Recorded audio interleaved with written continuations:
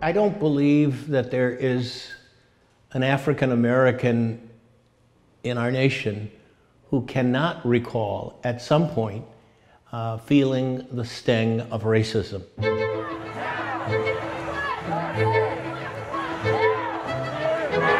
What do we want? Justice! What do we want? The church has the mandate to address the evil of racism in society because it's a violation against the human person.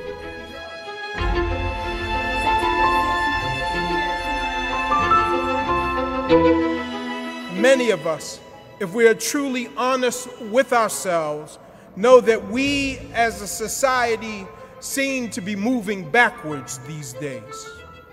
For racial hatred is on the increase. There are threats of domestic terrorism and rallies of intolerance and chants of blind obedience to darkness.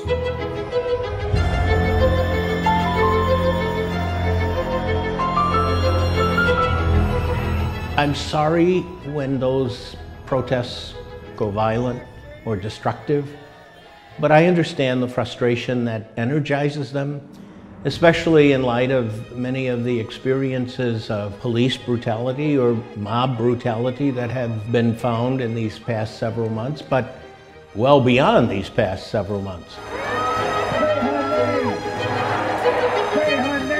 The protests, the division, are consequences of a violation that has taken place on so many levels where wounds are very real. So we look at incidents of the past summer, and most people, look at those situations and say that should not happen.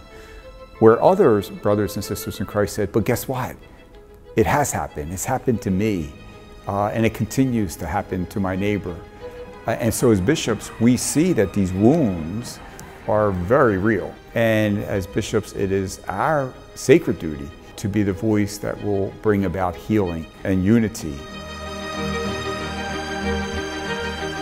This ugliness, this stain on our society exists as a result of too many people turning away from the Word of God and even perverting the Word for their own dark purposes.